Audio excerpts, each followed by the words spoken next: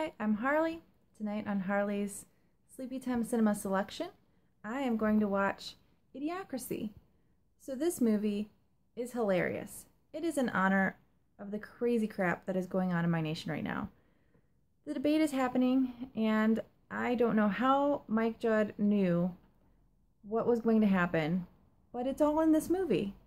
Somehow in 2005, Mike Judd became an oracle, and he wrote this movie. And Luke Wilson does a great job playing Average Joe.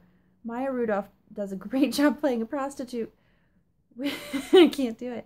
With a pimp named Upgrade. And so it's really good. Dax Shepard also is in this as Average Joe's best friend. And there's some other really great actors that I can't remember their names, but it's funny. I am going to go have myself a laugh before bed. I think you should do the same.